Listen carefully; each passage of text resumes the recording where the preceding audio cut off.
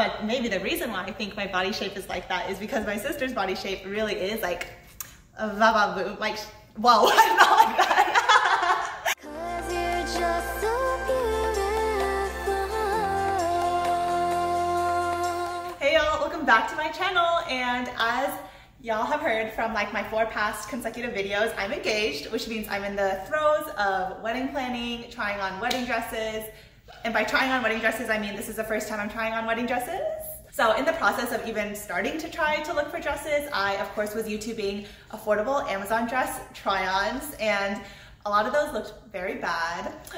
So also in the process of that search, this company called JJsHouse popped up, and they were like similar price level in terms of affordability, but the JJsHouse dresses looked like a lot more consistent quality. So I actually reached out to the brand and asked if they would be open to sending me some dresses to try, and they were. So I had like a small budget and I picked out a few very affordable wedding dresses. I got 3, and the cost of all 3 of them was under $450. So I have one that's around $225, one that's around $175, and one that was $34 in their sample sale. So I'll be trying all of those on today, showing you all the details, talking about how it compared to the website photos, because that's what we're always curious about shopping online, and just how the fit is and all those kinds of details.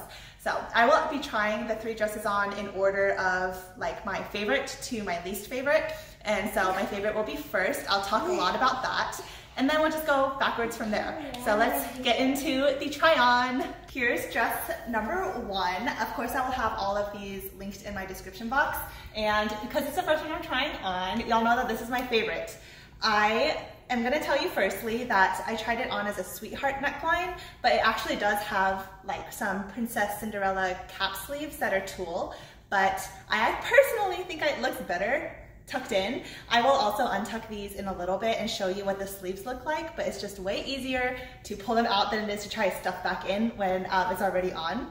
So this dress was $173, and if you want custom size with a custom bust, waist, hip, hollow to floor, extra space, and just all the things, it only cost an extra $20. So I actually did get this in custom size, because $20 for like a tailored custom piece is nothing. If I took like a size 8 dress to the tailor to bring down the bust and maybe just a couple other things, it would have easily been over $100. So I think a custom size is worth it. It's a very like Grecian, classic, almost whimsical and very romantic kind of design, which I liked. This was like a real contender for me to be like the dress, you know. So we can look at the neckline and go down. It has this satin belt as well, and then it's just clean all the way down. And at the bottom, there's this beautifully detailed, high quality lace trim. And if my legs look particularly long, that's because I'm standing on a little stool under here because I added a couple of extra inches to the length. So I could either wear heels or I could wear a petticoat underneath it to help bring out some of the puff. So it has several different layers. The top tulle with the lace. It has a couple other tulle layers for some of that fluff and romantic feel. Then there's this satin layer, and then another satin layer, and then my little feet. So all of those layers, this dress was $173. So super worth it. So here is the back of the dress. It has that lace trim that's very detailed, but it looks like it'll be a little bit fragile all the way around. It's a nice chapel length train, and also awesome thing about this dress is the corset back. And the reason that's awesome is because it means that your size can fluctuate a little bit more around the wedding date. So say like your waist doesn't need to be exactly like 28 inches or something. I'll also put my exact measurements that I sent for the custom size dresses in the description box. If I remember correctly, but of course check the description box to see if this is correct, because it's been like a month since I ordered these. I think I had a bust 35, waist 29 and a half. I honestly think I could have gone down to 29 for that. Hips 41, hollow to floor 57, height I'm 5'5", so what is that, 65? and then I added 2 inches of extra length for heels or a petticoat. Speaking of petticoats, it looks like beautiful, splayed out and everything, but it takes work to get the trim to look that nice. So if I wore this dress, I would order like a very subtle petticoat to wear under it to kind of splay out like the backside of it more, so it falls a little bit more gracefully. This dress was like an actual very, very real contender to be the dress for me, but I'm undecided about it. And the reason why is because when I first ordered this dress a month ago, which by the way was before I was engaged, I ordered this dress with the idea of like the simplest wedding ever, maybe even potential for a courthouse wedding, which is taboo for my family, but you know, like that, like maybe a very casual gazebo wedding, maybe even a backyard wedding, something very simple. So I ordered a simple style for that, and I figured this could go from backyard or to actual venue very easily because it's that classic Grecian, very like whimsical, tasteful kind of dress. But I think that since then, I want something with a little bit more about it, and that's because I have booked a garden venue, like a beautiful garden venue. I'm very excited about it, and I'm thinking maybe I want some like viney or some kind of floral design on all of this before, or at least any part of this before I get down to the trim here, which is where the only detail on this dress is. I did mention that I was trying this on as a sweetheart, but it's not originally a sweetheart dress. So let me just pull out these cap sleeves. I'll try them on and show you what it looks like. So I'm just gonna squeeze my lip. Actually, let me pull out the other side before I try to do that. So let's pull out these sleeves. And with the sleeves, it really goes along with the like very romantic look that I was going after. Here it is with the off the shoulder sleeves. And honestly, I loved how this looked on the website and on the model, but it's a little bit tricky with sleeves of any kind because you never know how like much room they're gonna have. You never know how like they're gonna look really until you get it on your own body. One thing about these sleeves is it does inhibit my movement quite a lot, and it's not like I dance a lot anyway, but just in general, if I want to reach for something, it's inhibited. And another thing, if you look closely at the top, where the like tulle sleeve starts is not symmetrical on both sides. So on this side, it kind of starts a little bit higher and more centrally, whereas on this side, it starts more out and lower. And so just a little bit of asymmetry like that, I know will drive me crazy. So that's why my preference for this dress, if it does become the dress, is to tuck it in and make it just a sweet little sweetheart neckline. Side note, I forgot to say this at the beginning of the video, but if you're worrying about, or not worrying about, if you're inquiring about my nails today, these are actually like handmade press-on nails. And my close friend, Miss Jasmine Yin, she has her channel. I'll link it down in the description box. And she's kind of like the closest thing to a work wife that I have in terms of YouTube. Yeah, these are just super cute. I wanted to give her a shout out and link her Etsy, not her Etsy, she has her own website, and I will link her shop in the description box. Here is dress number 2, and because it's number 2, you know, it's a step down from that number 1 dress. There's this very specific reason for it though. So the online photos of this dress looked like the flowers looked so detailed. It looked like it was almost embroidered. Like the pink on the inside of the flower was embroidered and had a gradient out to the white petals. And I ordered the dress coat as pictured, like as the color pictured. So it's like an ivory skirt with ivory underlay and white flowers that were supposed to have a very like detailed and nice pink center. However, this is an occasion of like expectation versus reality because these flowers are not at all what I wanted them to be. They look a little cheap and like a little craft store-y. And that's because instead of having embroidered centers like the picture had me believe, I guess, it just has these little like sequins and beading and stuff. And I think this is more disappointing to me just because that's not what I was expecting. And so let's just take a look at the top of this dress. It has a 3/4 length sleeve. And if you pan up, you can see that it's an illusion neckline with lace all the way up to my collarbone. And then the sleeves that come down to a little bit past my elbow. The skirt, it has the lace detailing come down kind of staggeredly, so there's not a stark contrast between top half and bottom half in terms of sewing those pieces together. And then it has like how many layers of tulle? 1, 2, 3 layers of tulle, and then 1, 2 layers of satin. So that's 5 total layers of material to give this kind of like soft ball gown, somewhere between a ball gown and an A-line shape. This dress is kind of uniform around. It doesn't have much of a train. Maybe it has like a tiny bit, like the miniest train ever. So this is very nice for maybe like an outdoor venue, just walking around. I might even use this for a photo shoot, but it's not my wedding dress.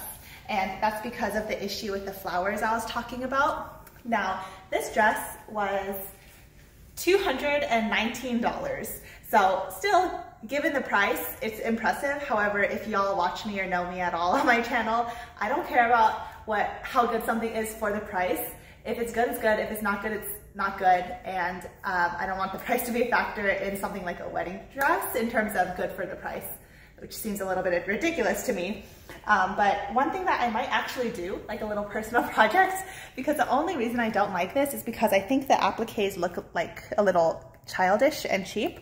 But if you look at an applique, it's attached to beautiful lace underneath by these like tiny, translucent, almost elastic bands.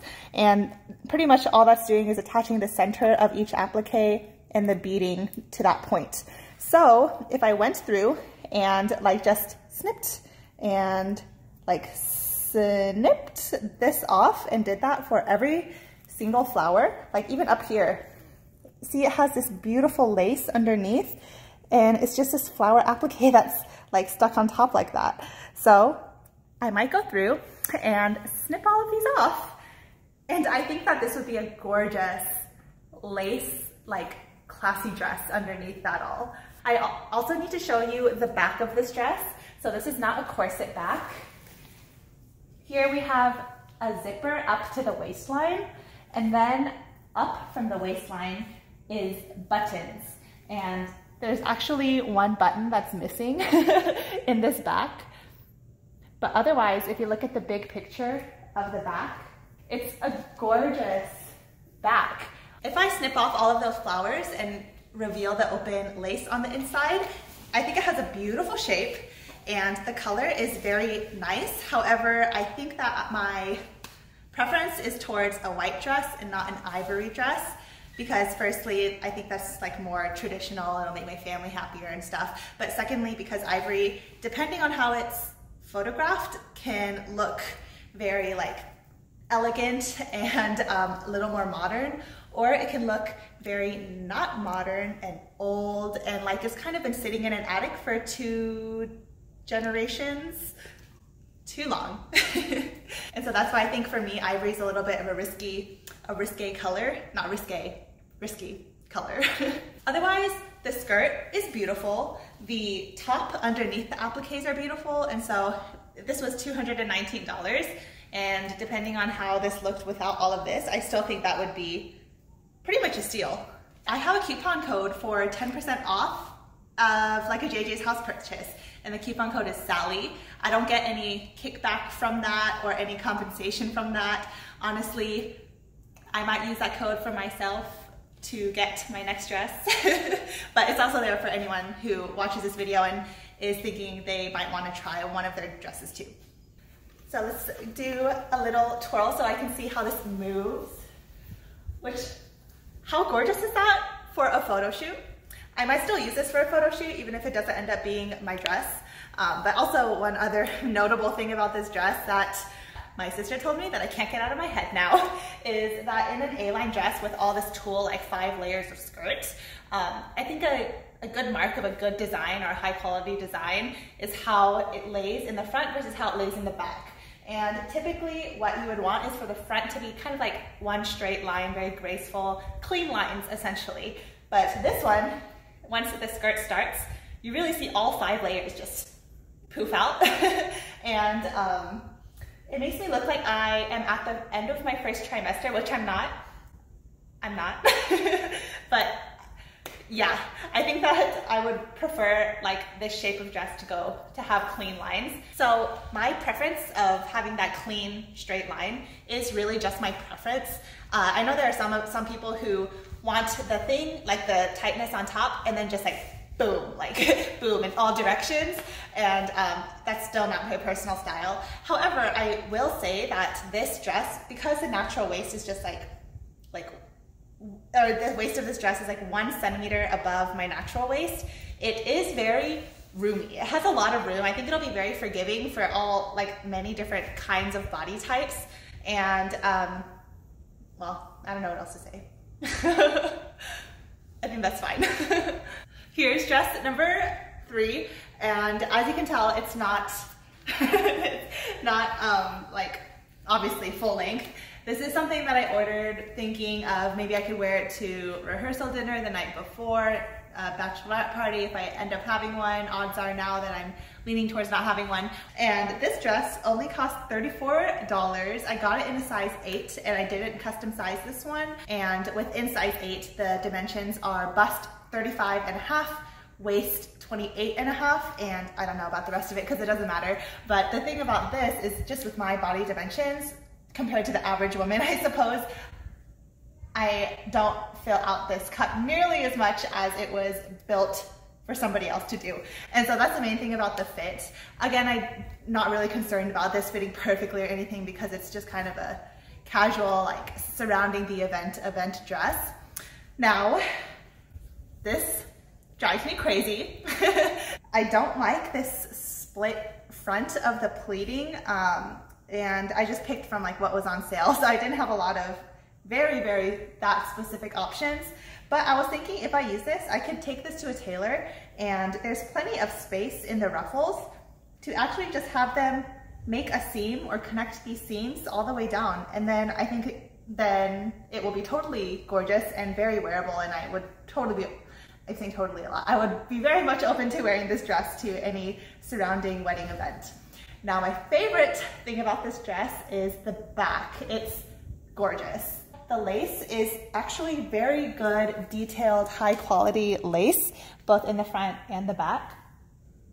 One thing about like ordering the size, just the pre-made sizes versus custom size, this waist is 28.5 by the size 8, but my custom dresses I had ordered to 29.5, and this 28.5 actually still has some room for me.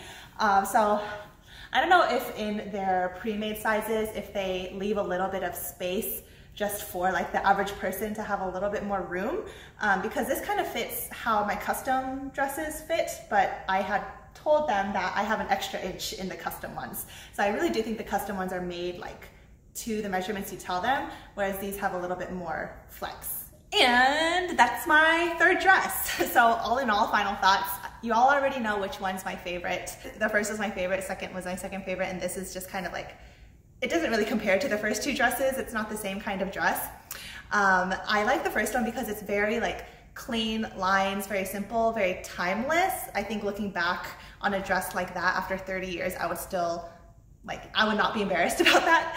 The second dress is very kind of themed, floral, leafy, viney, naturey, which actually fits my garden venue very well.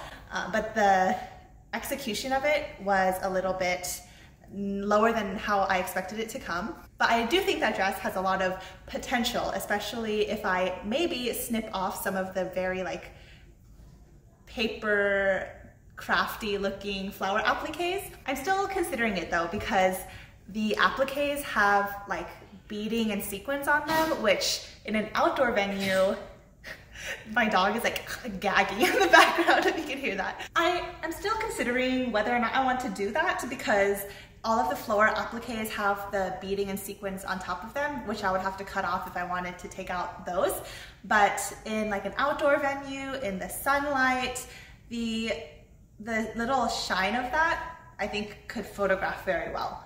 So a little bit undecided on that. And the third dress is like a smaller event dress. And I'm not crazy about the split in the pleating, but I can easily get that fixed.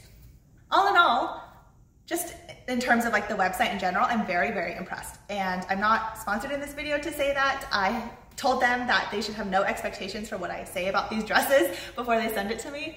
But I am impressed, but I do think that it could be a little bit hit or miss. So what's helpful for me, and what was helpful for me when I was picking these out, was to look at the reviews of people who like actually bought that dress and wore it in the event and photographed in it. Because I think the photographs of reviews are way more reliable than the photographs of the brands. That goes for dresses, that goes for any kind of clothes, any kind of makeup, so on and so forth. And watching videos like this was also immensely helpful to see how the product would look on like a human body and not in like a photo doctored marketing photograph. I had mentioned this like briefly in the middle of trying on these dresses, but because I think that none of these are it, I didn't cry or anything or have that like, wow, like bride feeling, which I don't know how feasible that is. Did you have a feeling?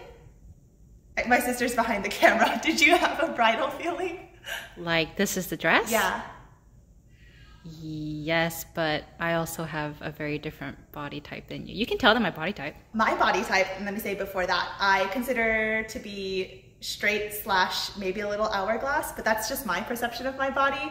I think that a lot of people might consider me to be a little bit more curvy because I have like quite the thighs. But maybe the reason why I think my body shape is like that is because my sister's body shape really is like a va-va-voom, like, whoa, I'm not like that. My sister's body type is really curvy, and so that's what I like always imagined or knew an hourglass shape to look like. And so maybe that's why I think I'm a little bit more of a ruler.